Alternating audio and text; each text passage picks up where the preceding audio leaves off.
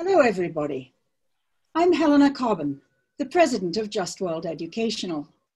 Thanks for being with us today for this 9th session in our 10-part webinar series, Commonsense on Syria.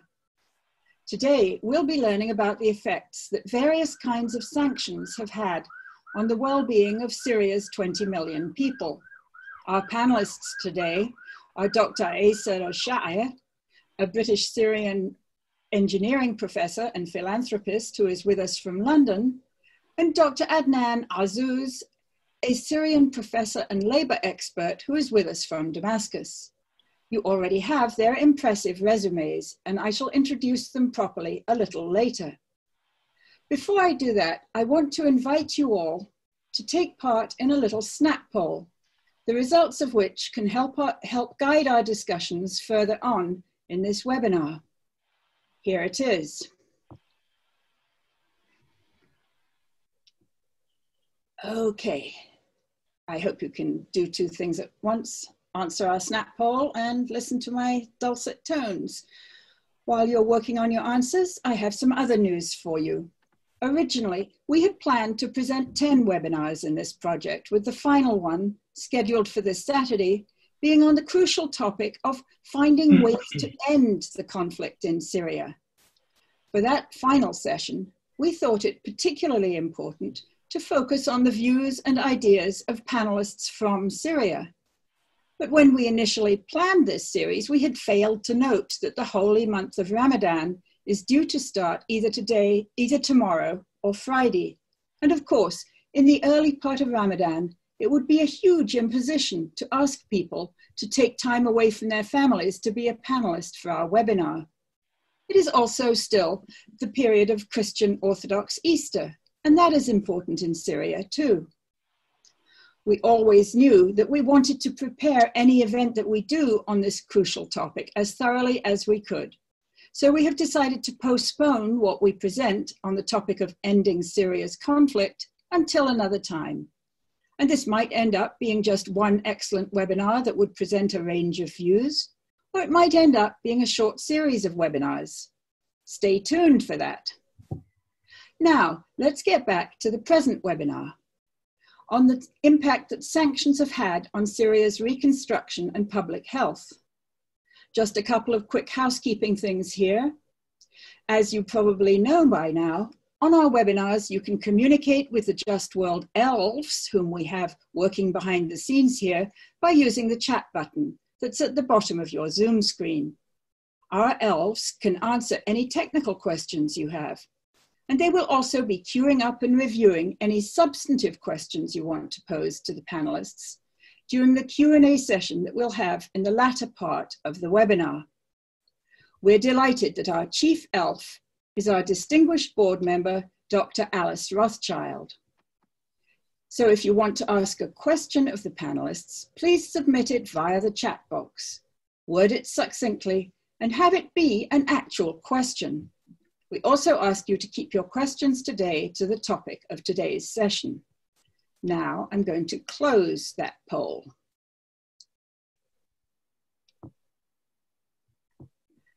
And let me turn to welcoming our first panelist, Dr. Adnan Azzouz, who is with us from Damascus. Hello, Adnan. Hi, how are you? I'm very glad to, of course, be among these very influential people all around the world. It's my privilege. It's great to have you, and I know that you will add to the conversation.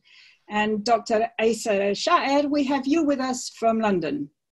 Good to be with you. Thank you for the invitation. So first, I'm going to turn to Adnan and ask you to give us your perspective, especially as someone who works with the trade union movement there in Damascus, on the effects of sanctions. Thank you very much. First of all, I would like to say good evening to everyone. Here it's around 8 p.m. according to Damascus time. Our topic is very influential in our Syrian peoples and workers in general. For us, the issue of sanctions have raised a lot of endurance and resistance in our lives. As you know, the Syrian war now has lasted over than 9 years. And from the very beginning, what has made this war much worse for all our people and workers is the sanction. Of course, we have very bad and struggle all around the country. It was, of course, now things are much better. But at that time, these sanctions have contributed in increasing the suffering of our workers and people. I will be specific in order to clarify this point. At the beginning, these sanctions have been issued by US and EU in turn, a lot of factories, international multinational companies who were working in Syria have to shut down and close their factories and they left the country. This left our workers who were working at these factories out of work. They have been unemployed. Of course, I'm not going to speak about the terrorist attacks for these factories and stealing and looting of our. This is not what we are going to focus on. What I want to say is that all workers' life have been worsened. Not only this, because these factories are part. I'm also speaking about Syrian factories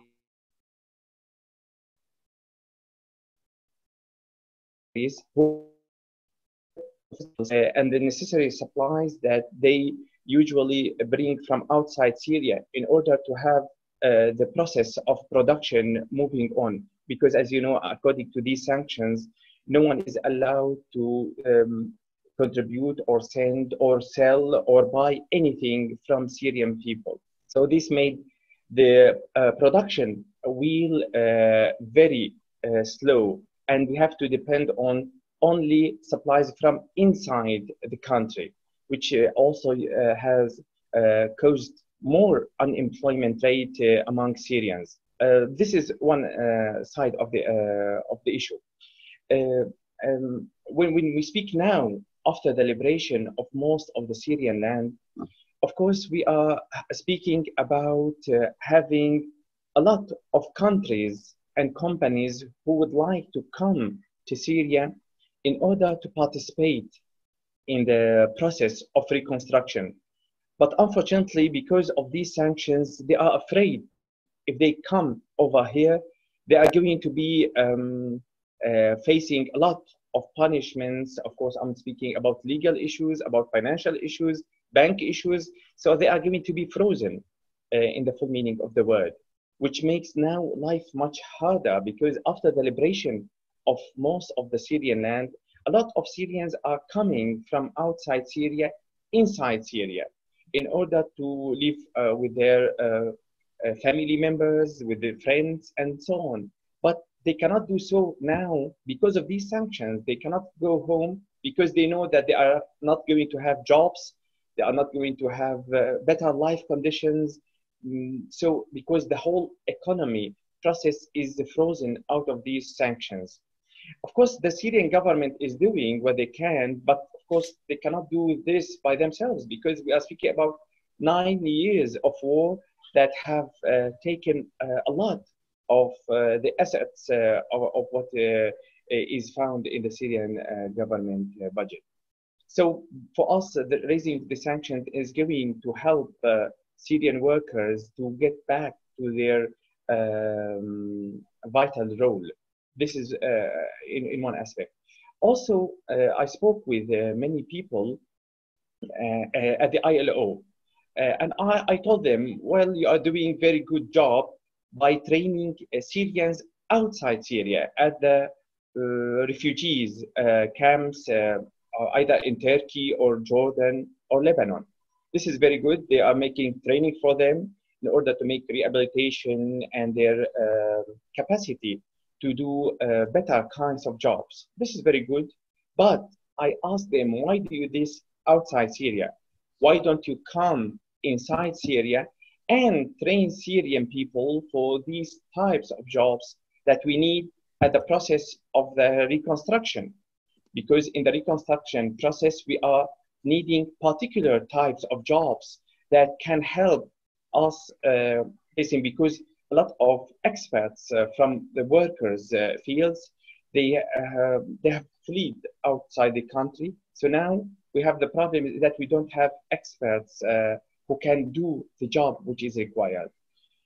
This is, of course, a brief note of what we are having, of course. And if it's okay, I can stop now. If you can, it's up to you, Helena. You decide. Okay, no, this is really a helpful snapshot. We had one question. You referred to the ILO. I guess not everybody is expert, so I think that's the International Labour Organization. International Labour Organization, yes. That is associated with the UN. With the UN, yes, exactly. So I did want to ask about what you can tell us about the coronavirus prevention and mitigation efforts there in Damascus. I gather most of you are living on a lockdown now, but yes, it must be very difficult for the public health authorities to be able to respond to the crisis with the sanctions. Do you have any information about that? Yes, yes. Of course, as you know, the COVID-19 is everywhere. But of course, in a country that has already suffered 9 years of war, facing such a pandemic is a very hard work. And as you can see, in most of the advanced countries in the world, they are really having lack of all medical supplies and health and issues. Of course, for us in Damascus, in Syria in general, of course, the Syrian government has followed a protocol of protection for our people. Of course, now we need these sanctions to be raised now more than ever in order to import these supplies, these health supplies to Syria in order to help the Syrian government in order to be able to diagnose and make the proper health procedures for those who are affected or who might be affected or who are suspicious to be affected by the COVID-19. What I can say in my part as in the workers' organization is the following.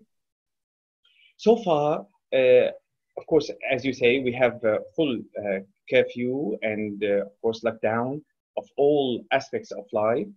Now, the Syrian government has taken a resolution to pay subsidies for those whose job has stopped out of this lockdown.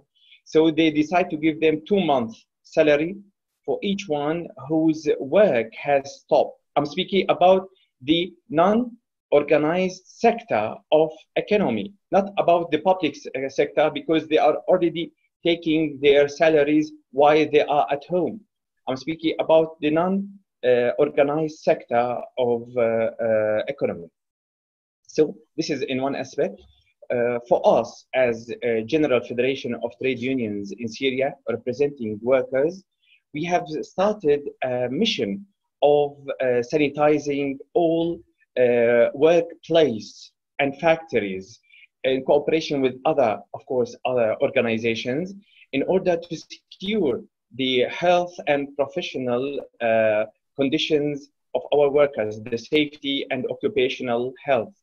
In addition to this, also, we have, as the Federation, we have helped in sewing some suits for the doctors and nurses with high quality in order to secure their security at these harsh times. Because as you see, we have lack of all medical supplies because of the sanctions. So we are doing our best, of course, to help, but of course, we need it from the international community to help us to provide us with the sufficient supplies. It must be very, very difficult there, I can only imagine.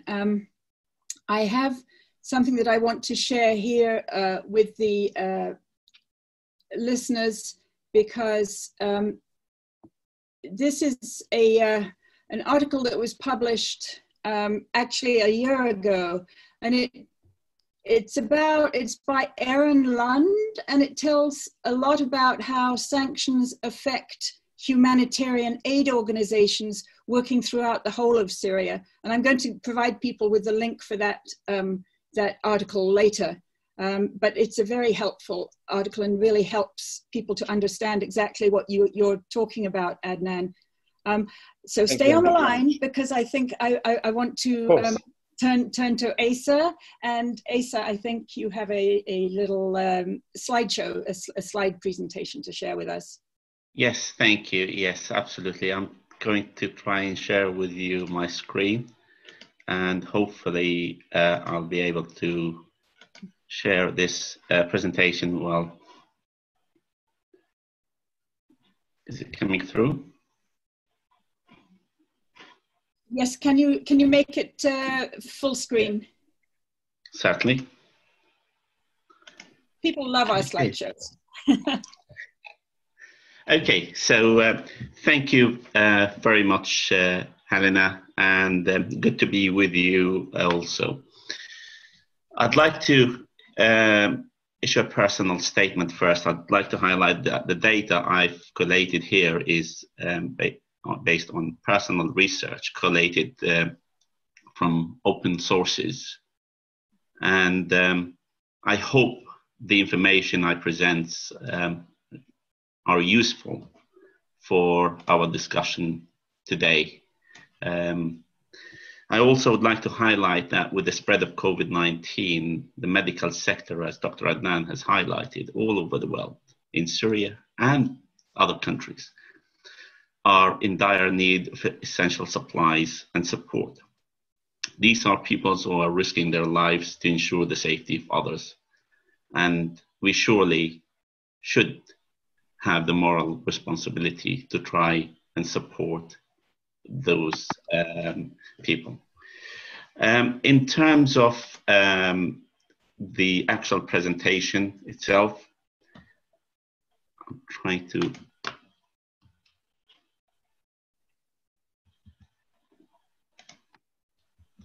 sorry, it's froze. Somebody's taking control of my, okay, brilliant. So in order to look at the current situation in Syria, it is, I think it's important to look at Syria pre-2011, and in particular at the medical sector.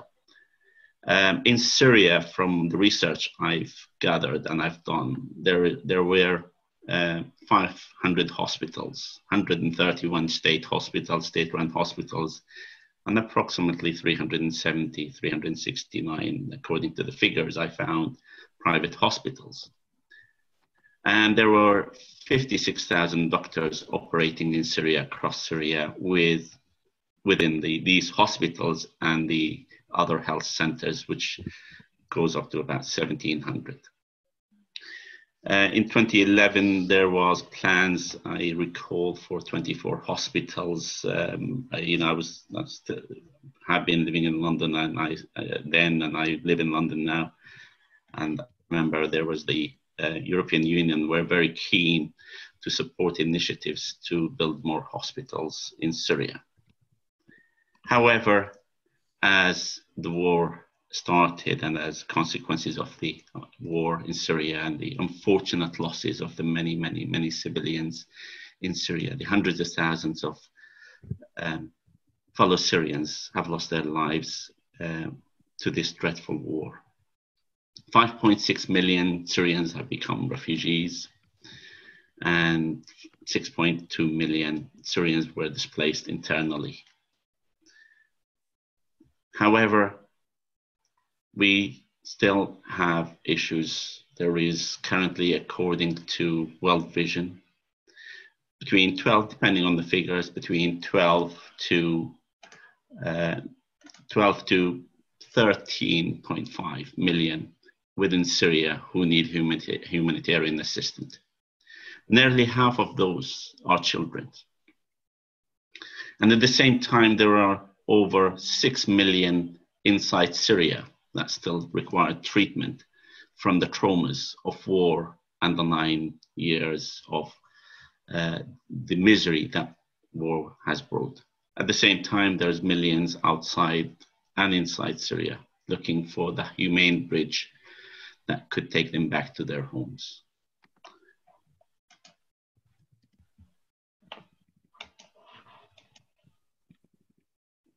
Now, the current medical infrastructure in Syria.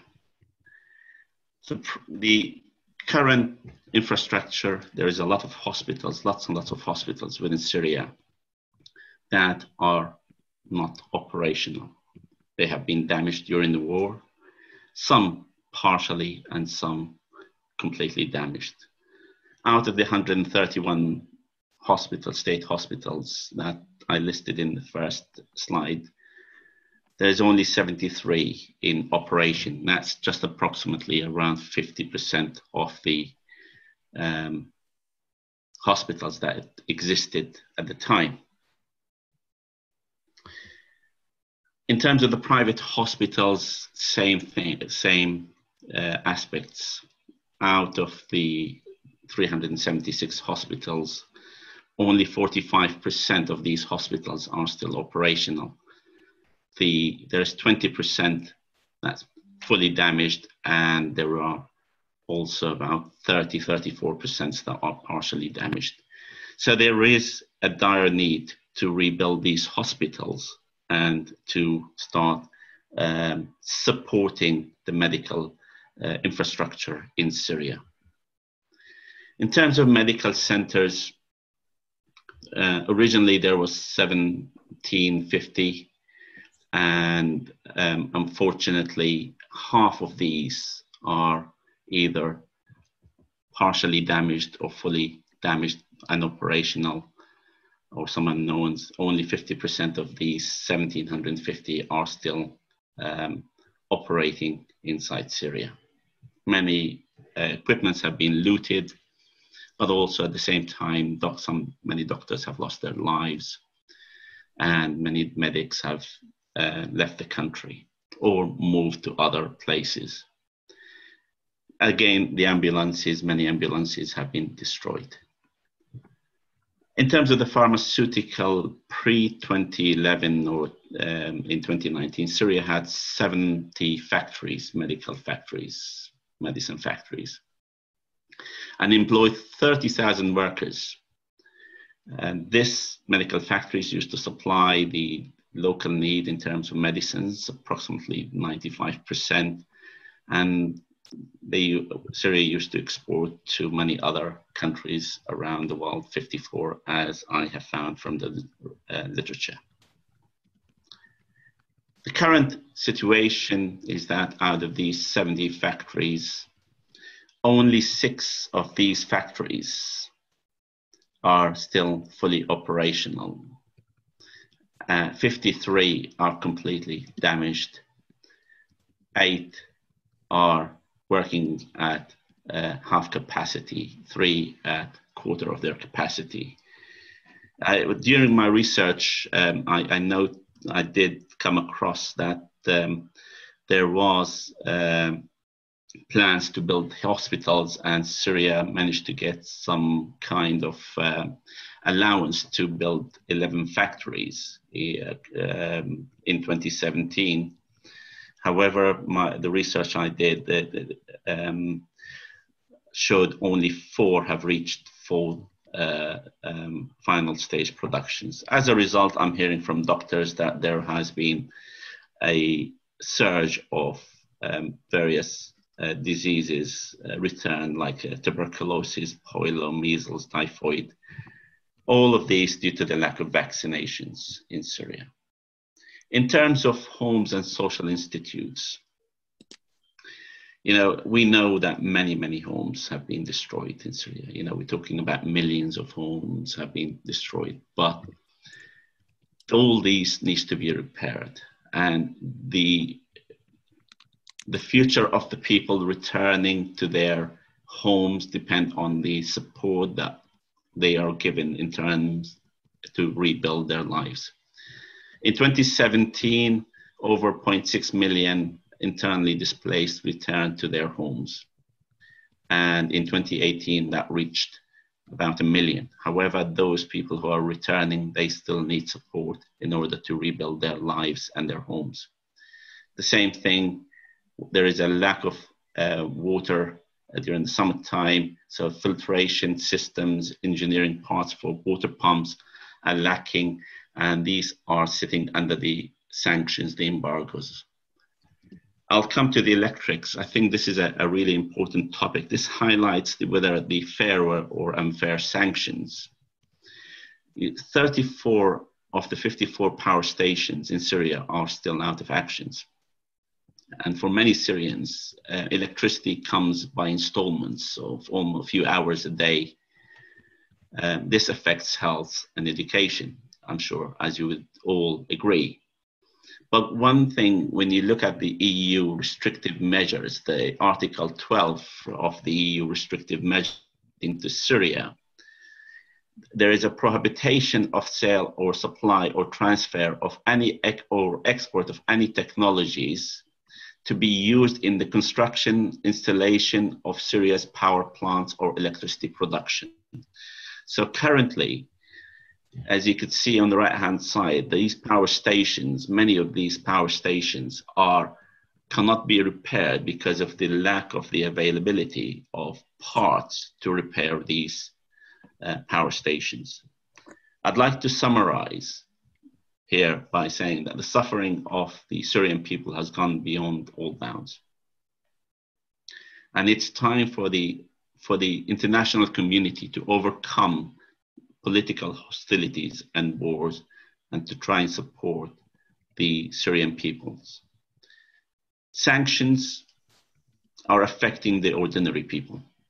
At the same time, they're creating social injustice, mass poverty versus rich few warlords. We need to encourage the international community to look at sanctions as the lifting of sanctions as a humanitarian need for the Syrian people. And with COVID-19 currently expanding around the world, it is essential for the world to treat the Syrian people in the same eye and the same perspectives as others and support them medically. Thank you. Oh, thank you so much. Could you turn off the screen sharing thing at the top?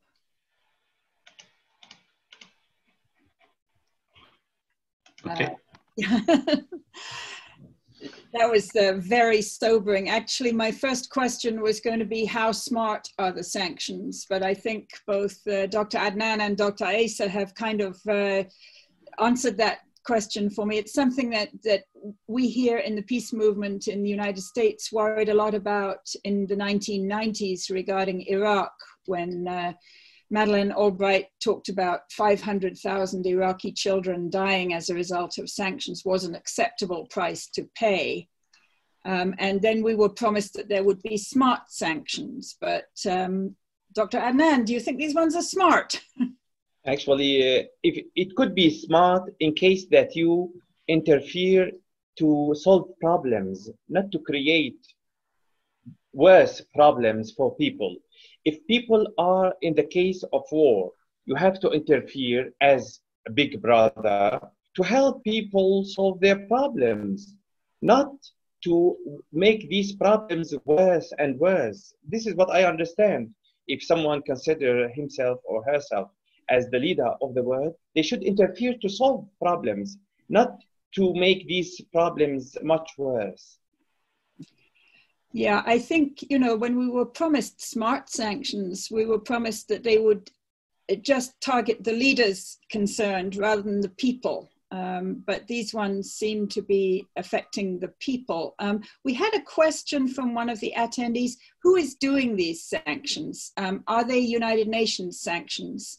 I don't know which of you would like to answer that. Well, it's governments now introducing sanctions. And unfortunately, I could speak only for the European Union sanctions currently, and your initial questions about whether be a smart sanctions. I think they are, in my personal opinion, they are a damaging sanctions to the ordinary people. For the reason an ordinary person is now feeling a hostage for whomever is bringing in the supplies or to warlords or to the to the various aspects that are happening. So that if we need to look at the aspects of the benefits of the Syrian people, the ordinary Syrian peoples, then sanctions should address that part and should be considered. Transportation is a daily need of the Syrian people. Currently, transport material, cars, trucks cannot be exported into Syria. So I believe it is the political establishment which are creating these sanctions. Yes. I think many people think that these are United Nations sanctions and that therefore they may be, a little bit legitimate for that reason. But actually, no. In my research, I found that the UN sanctions were very different. They were imposed primarily in the 2005 era and were related to accusations about the assassination of Prime Minister Hariri in Lebanon. And they were targeted at individuals. So they were what you might call smart sanctions. And I think they still exist. But the sanctions that we've been talking about, hearing about from Dr. Adnan and Dr. Issa are, as they said, imposed by individual governments, not by the UN, imposed by individual governments that have obviously a political goal in mind. And in fact, the United Nations has somebody, and I'm going to share, okay, so there is my link to the Aaron Lund piece. So the United Nations has somebody called the Special Rapporteur on the negative impact of unilateral coercive measures. That is actually, he's called Idris El-Jazairi, and he made a report in September 2018 really slamming the way that these sanctions were affecting the Syrian people. So from that perspective, that's from the United Nations High Commissioner on Human Rights, and he is the special rapporteur on sanctions.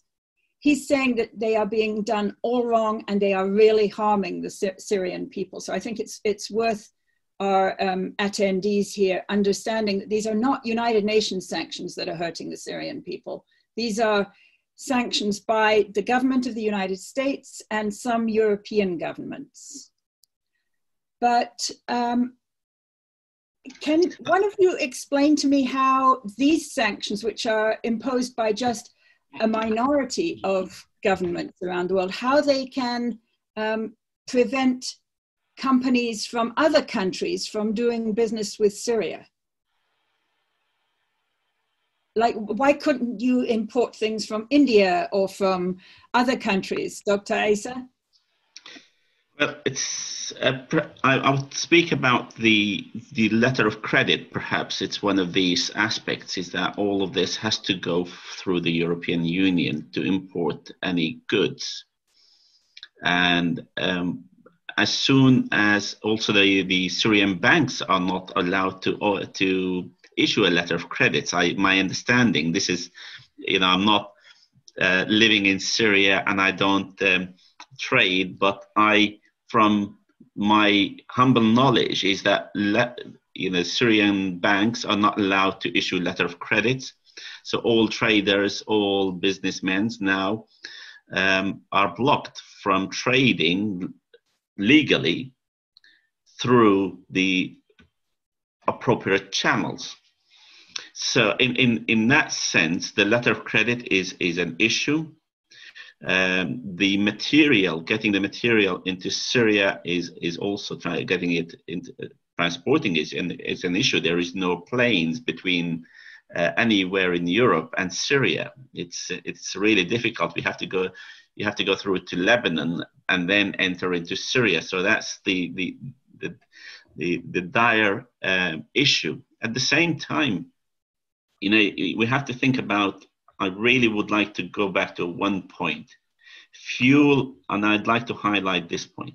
Fuel and is an essential need of human lives in the winter, especially in countries like Syria. In these cold winters that we've had, and we've had many cold winters, many families were shackled around a small fire in a room, wood burning fire, because of the lack of fuel. And yet Syria, when there was a shipment, a tanker that was going towards Syria at a time when there was millions of Syrians feeling the bricks of the cold weathers, and then that shipment was stopped, and Syria is not allowed to import fuel from externally. So all of these aspects, I don't know, I don't see the smartness of these sanctions. It's the ordinary people who are being affected. Dr. Adnan, Yes. could you speak more about maybe that fuel issue? Because I remember the issue of the tanker bearing the fuel. I think, was that Iranian fuel? Was this linked with Iranian sanctions? How much are US sanctions against Syria linked to US sanctions against Iran?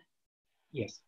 Of course, in addition to what Dr. Issa has already mentioned, when you ask us, okay, there are other governments in the world who are not following these sanctions. As you said, these sanctions are US and EU sanctions. They are not UN sanctions. UN doesn't have any sanction against Syria in the sense that we are speaking about.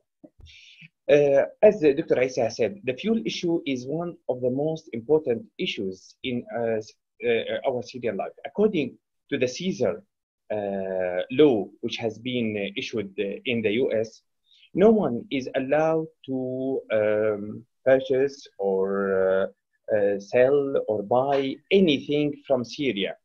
And anyone who makes any deal with Syria, either Syrian government or Syrian members, people, businessmen, or whatsoever, they are going to be under the sanctions. So any government in the world or company in the world who would like to have business in Syria or humanitarian aid or to buy or sell any product, they are not allowed according to this law. Therefore, these sanctions imposed by US and EU are affecting all governments and companies around the world. So this is what has mainly affected Syrian people.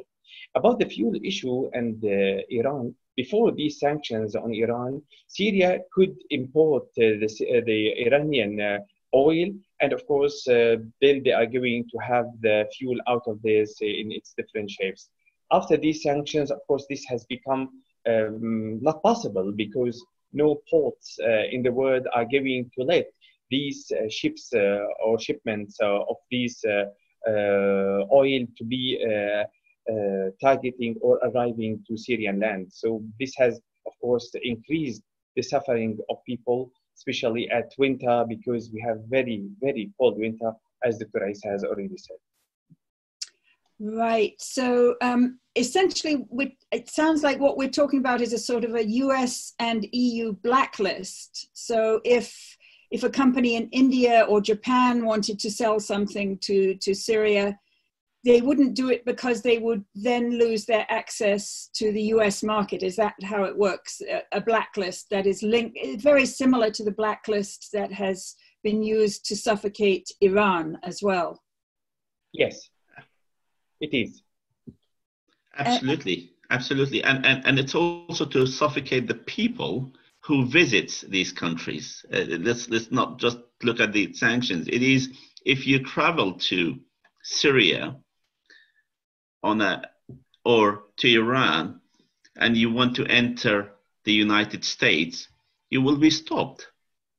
And this is to suffocate the actual, also not just the countries, but also the peoples who've got families, who've got relations who wants to visit them and care for them. It's the majority being a victim of all of these so-called smart sanctions? So it does actually sound very similar to what the Israelis have been doing to Gaza, suffocating them economically and in terms of suffocating their ability to move or do other things.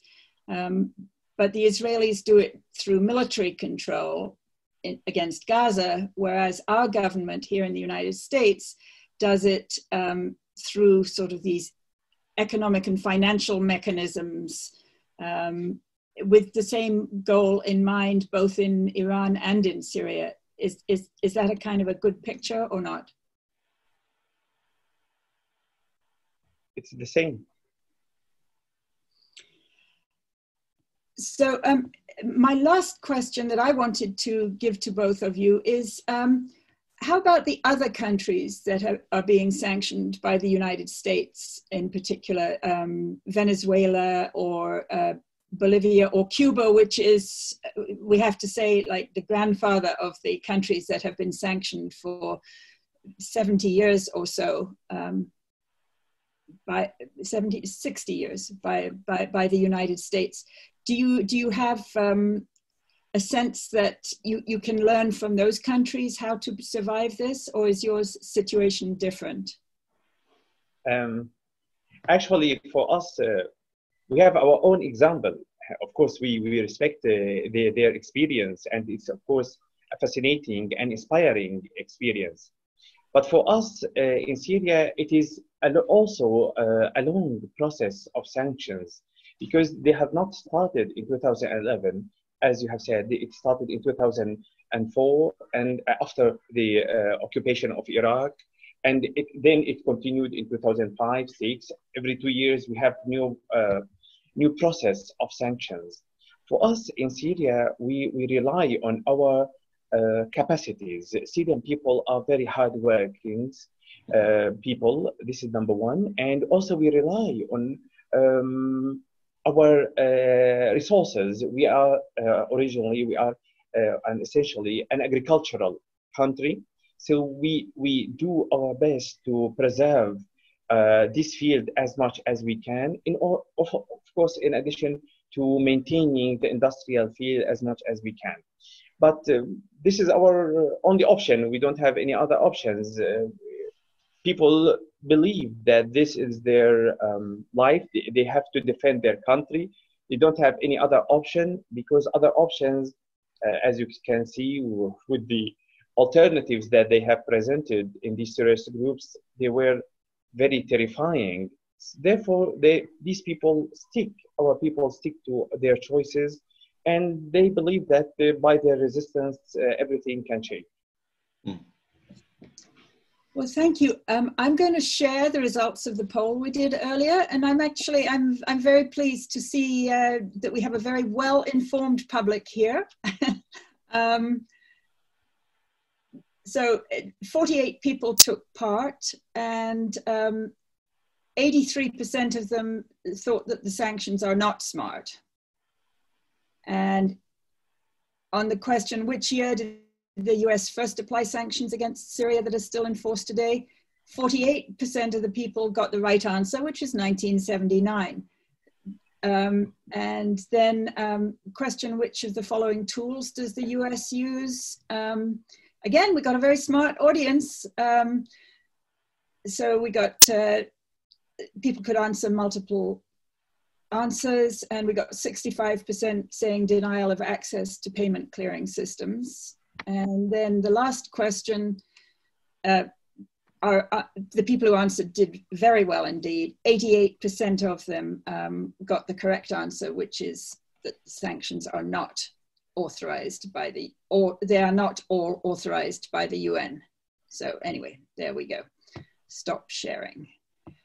Thanks everybody who participated in the poll. It really does help our panelists to kind of understand the level of knowledge that our participants and attendees have.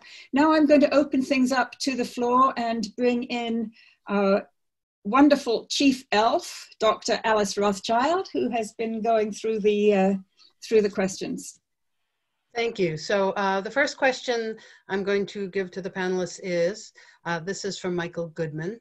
Which factions have the most responsibility for the destruction of the Syrian hospitals? And I would add the assassination of the physicians. And are the white helmets good or bad? I've heard so many conflicting accounts about them.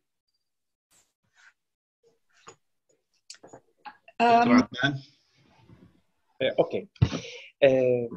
Of course, I answered this. If you, I sent you the answer. Anyway, I'm going to say this in public. Of course, these factions follow various agendas because they follow various employers, as we can call them. But most of them, they agree on destroying the future of Syrian people. Of course, the most terrifying of these factions are ISIS, in addition to al-Nusra, because these are the most fanatic types of these factions. If I answer your question about the white helmets, these are the medical face of al-Nusra terrorist group. They try to fabricate scenarios in order to accuse the Syrian government that they are committing crimes against citizens, or they fabricate scenarios that some people are wounded or dead out of chemical attack or so on. Of course, nowadays we know that these are all fabrications with the investigations that have been carried out by Russia when they entered into these areas, that these white helmets were fabricating these scenarios, and they collected all the evidence that these people that they said they were dead, they were alive, and they met them. And of course, if chemical weapons were used at that time, no one would be alive. And these masks that they used to put, they are not going to protect anyone, as you know, if we have chemical attack. So they are trying to wash out and try to give a good picture of these fanatic groups. This is the answer. Of course, Dr. Issa is professional in these matters. So, and I would like to highlight I'd like to look at the positive side of rebuilding the hospitals and who do we rebuild these hospitals for, rather than go and start pointing the fingers at this stage.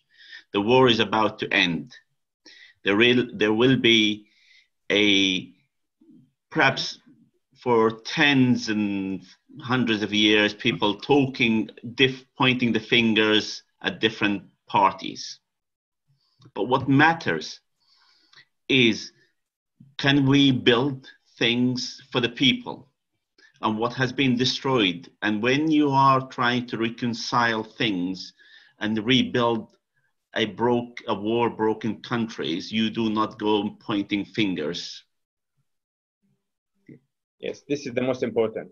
How to what I'd like to really highlight. I'm speaking here as a Syrian, and as Syrian living outside. It is about time that we stop politicizing the human suffering of the people for political agendas. Let's get on with the work. And there were people who needs the help and support. They need these hospitals rebuilt. They need these homes to be rebuilt. And these waters to be filtered and cleaned and so on. And those water pumps to have parts that pumps the water. I think that's the main aspects I'd like to touch on at this stage. Okay, here's a question that I think relates to all of this from Joshua Landis, saying, when confronted with the sanctions questions in Washington panels, I'm always asked how, quote, I expect Assad to be punished, end quote, if I don't support sanctions or the ban on reconstruction aid. How would you answer this question? Can you repeat the questions from Joshua? I'm sorry, I have to go find it again. Let me get to it. When confronted with the sanctions question in Washington panels, I am always asked how I, quote, expect Assad to be punished, end quote, if I don't support sanctions or the ban on reconstruction aid. How would you answer this question? I mean, so for the many, I don't know who can give an example where sanctions have not hurt the ordinary people. Yeah, and in the whole times that we have been living, there were sanctions on Saddam Hussein at the time when who was suffering the effect of the sanctions. It was the people. And then what do we have now? We have a country which is a war-torn country, completely destroyed. If we look at why, and on the other thing, if we are looking at various countries that are committing atrocities around the world, why there is this double standard of imposing sanctions on certain countries, and yet there are other countries, other governments committing atrocities, and yet they are not being sanctioned because they're considered as allies. And you and I, and I think the majority of the people, know who these countries are. Yemen is one of those countries who is being bombarded day and night by warplanes coming from Saudi Arabia and what's known as the quote-unquote coalitions, and yet there is no sanctions on these countries. Okay, this is a question from Holly Gigante. What about families whose homes have been bombed? Where do they go? How is water available to wash? A very on the ground kind of question. Okay, so Dr. Azzouz, do you want to? Of course, as you like, it's up to you. Well, you're there in Damascus, so maybe you can give us this answer. Of course. About the people who have been displaced, of course, out of this war, there were many scenarios for them, those whose houses have been destroyed. Number one, to go to their relatives who live in a safe area and live with them in the same house till things are going to be better in their homelands. This was scenario number one. Scenario number two, the Syrian government started a process of paying back for people who lost their houses, or it has been partially or totally destroyed. They used to give them money in order to rebuild these houses. Usually they are those who are partially destroyed. They could supply them with money in order to reconstruct their houses. Okay. And of course, yes, sorry. Sorry, I'd like to touch on something, a very, very important aspect. The will of the Syrian people is very, very strong, and that's really, really important to make things in such a crisis. And the way people have been connecting, when I visited, I was really taken back by the way people are working together in order to help each other in such situations. And if I may say, like, so some people are doing rainwater harvesting, collecting rainwater during the winters. The issue is actually in the drinking water, in getting drinking water to the properties. And that it's not the lack of supply sometimes, it is the lack of the pumping power, which could take the water from the wells into the homes. Yes, especially in Aleppo and Homs, there were a lot of troubles out of this because of the sanctions. Syrian government doesn't have the possibility to import fuel in order to have electricity working. So this, of course, pumping machine is not going to work out of this. Okay, here's a question from Philip Davies. Outside of military aid, how much assistance is Russia providing, and what would be required to relieve sanctions from the European Union and others?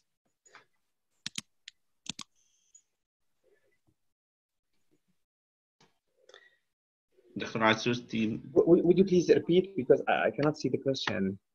Okay, it's outside of military aid, how Yes. much assistance is Russia providing, and what is required to relieve sanctions from the European Union and others?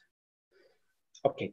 Of course, in 2015, it was the beginning of the aid that Russia has provided for Syrian people in order to fight these fanatic groups. So far, it has been a long process. It's more over than 5 years so far.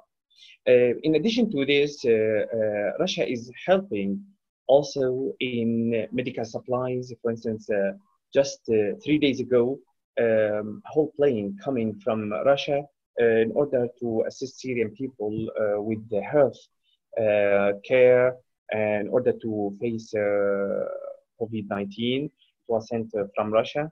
So for us, it was the first thing coming from outside Syria, helping us in this COVID-19 crisis.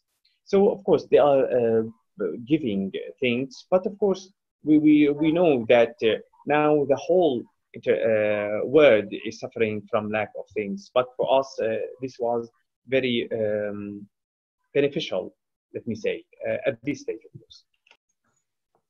Probably one last question, Alice, and then we're going to have to wrap things up. So this is a question about how the sanctions are preventing the rebuilding that's necessary for refugee return and thus exacerbates the refugee problem. Can you comment on that and what attention needs to be paid to the refugee crisis? Absolutely. I mean, this is a really important point. And as you saw, there has been many internally displaced Syrians. As I've given in my figure and presentations, 0.6 million returned to their homes, and then in 2018, 1 million. Some of those also were external refugees who returned to their homes from Lebanon. There was some who returned to their homes from Turkey and Europe. There was a documentary here on British television, I think it was the BBC, showing that how refugees from Europe are returning back to Syria. This is and those people, what do they want to do? How can you help them to return back to their lives? Is to rebuild that country, to rebuild something, an infrastructure which they would be happy and safe to go back to. It's something they could build a future for themselves and their families and their kids' future to come.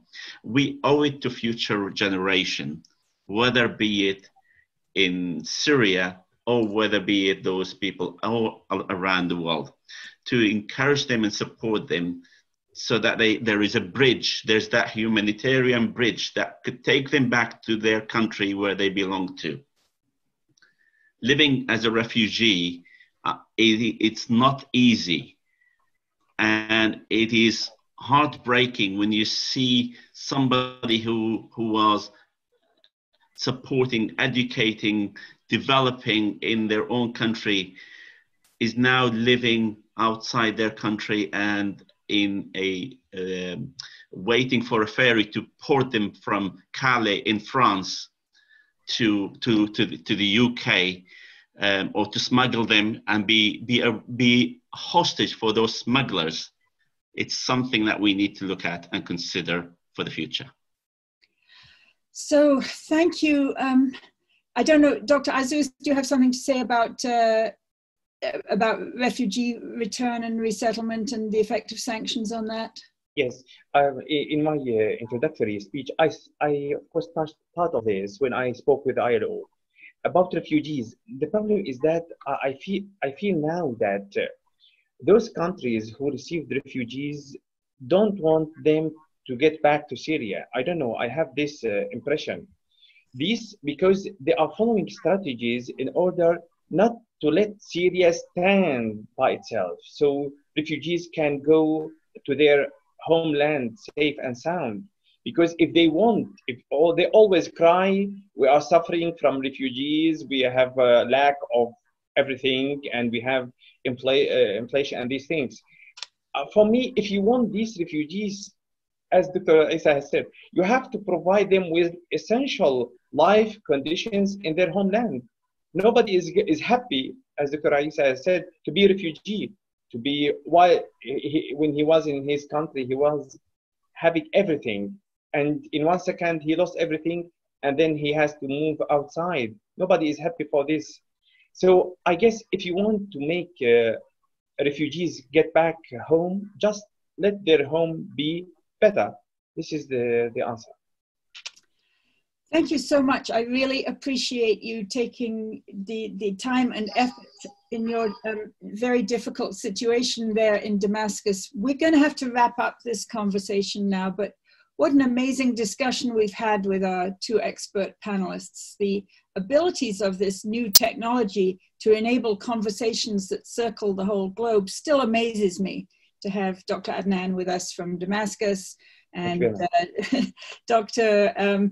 Alice Rothschild with us from Seattle, and many of us in between those two time zones. Today's session, like the preceding 8, is being recorded. We are building a permanent zone on our website where we're posting the links to all the videos and related materials so that this can be a continuing educational resource for people going forward. I'm going to just remind people of the, there we are. This is how you can access our Syria Resource Center, which is getting better day by day right now because Charlotte Cates and our web designer, Luke Finzas, have been working hard on it. As you know, we have been providing this whole Commonsense on Syria project at no cost to attendees and other learners. So if you find this project worthwhile, please send us as generous of a donation as you can. I want to thank the many people who've already given to us to support this project. Really, the support has been very, very strong for us. But if you have not yet given to us to support the project, you can make a secure donation online or by check by clicking on the donate button at our website, www.justworldeducational.org. Friends, I had announced earlier that because of the imminent start of Ramadan, we've decided to postpone the final webinar scheduled for this series, the crucial one on ways to end the conflict in Syria.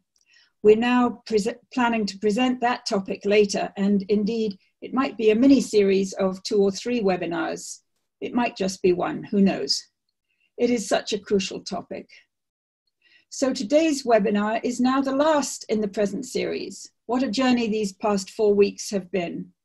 I want to thank all of you who have been with us on 1 or more sessions of this learning adventure, including all of today's attendees, our Super ELF team, which includes our Just World Ed board members, Dr. Alice Rothschild and Rick Sterling, and our amazing consultant, Charlotte Cates. And of course, today's 2 great panelists, Dr. Issa, thank you for being with us today from London. Thank you for having me. Thank you. No, really, our pleasure. And Dr. Adnan Azzouz, thank you for being with us from Damascus, Syria today. Thank you. Thank you very much for having me in this important session. Thank you very much.